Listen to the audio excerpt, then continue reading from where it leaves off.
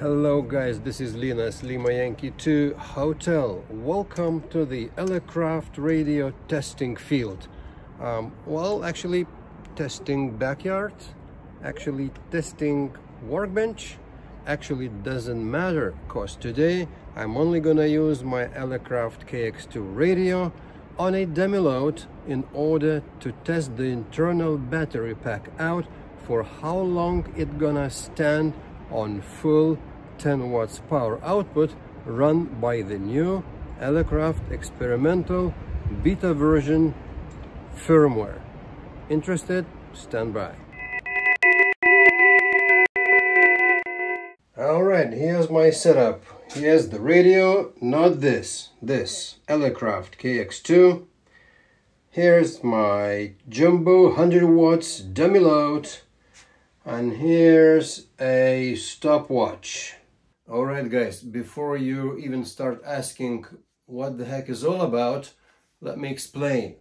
The reason is that I'd become, for one day, a volunteer field tester for Elecraft new experimental firmware for Elecraft KX2 radio. As it is now, the radio drops down to 5 watts of output. At the same time, when it does so, there's still around 65% of battery capacity unused.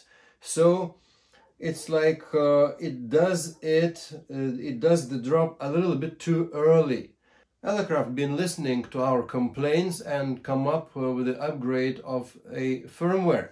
So this firmware makes the minimum voltage at which a radio drops down the power back to 5 watts at some 9 volts. As it is now, it drops to 5 watts at the 10 volts minimum level. My task as a field tester is just to run it on my particular KX2 and see how long it's gonna last, when does it drop to 5 watts, and then measure at which battery, so to say, level it happens. So that's what this experiment about.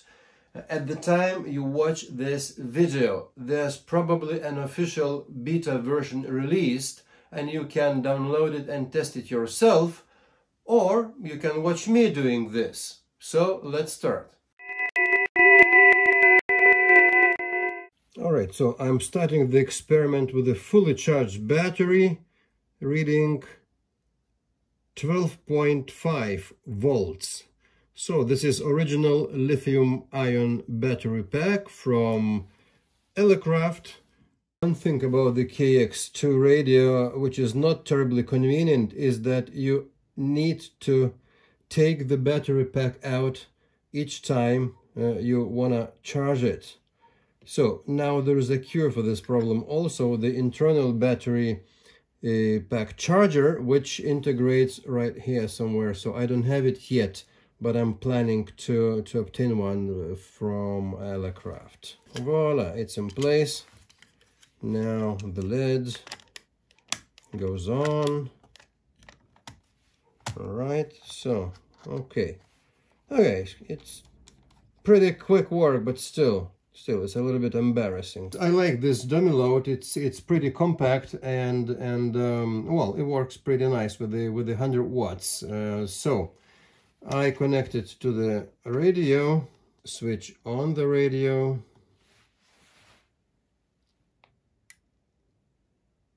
Alright, so we are at 40-meter band, as it advised from Elecraft instruction email I got from Wayne Nancy 6 kilo radio himself.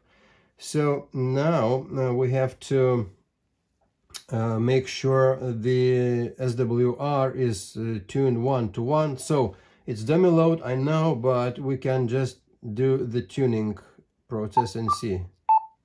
Okay, it's 1-to-1. Perfect. So now, accordingly to Wayne's email, we need to make some adjustments in the menu. Okay, message repeat. I measured, and the setting number 1 was a bit too short, and because Wayne advises to get 1 second roughly between the messages, repeated messages, because the messages are gonna loop in the transmission. So 1 second to my calculation is more like setting 2. Also, let's leave it at 2. So battery minimum. So this should be established at 8.5 volts as per Wayne's recommendation. And I would like to clear the amp hours meter. Right. So where the setting of amp hours, push clear, and now we have zeros. Okay, fine. And that's it with the settings. Let the show begin. Start.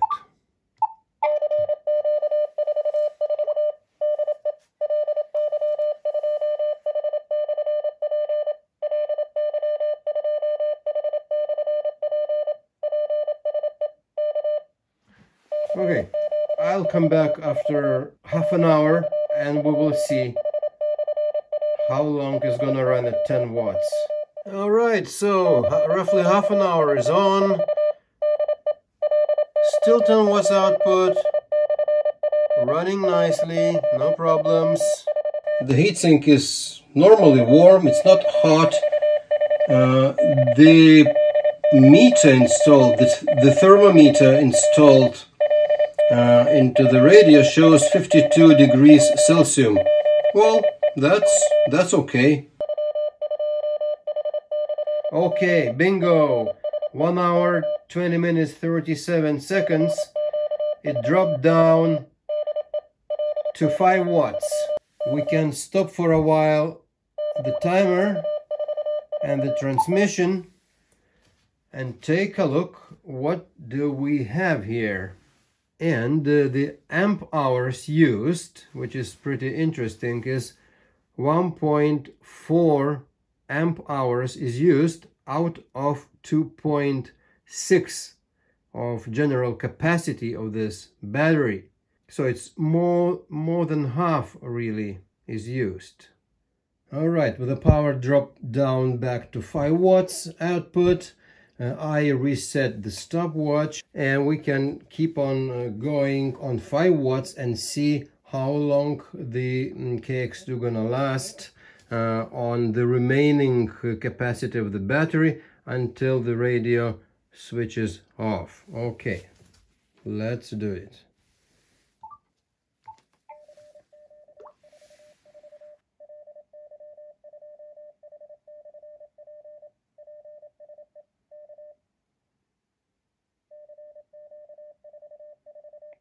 Oh, voila. 4 minutes 30 seconds only, and the radio went down. Experiment is done and we have the results. With this new firmware installed, I can confirm that my KX2 with my battery been running at full 10 watts output power for 80 minutes, 1 hour 20 minutes. So, and then after 1 hour and 20 minutes the radio dropped down back to 5 watts of power output, and then in this state it only ran for some 4 minutes and 30 seconds. So that's the result.